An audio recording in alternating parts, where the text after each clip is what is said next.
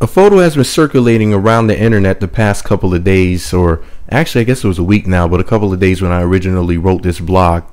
And it's of none other than Althea Heart and her no-neck having sugar daddy, Raymond Scott, better known as Benzino.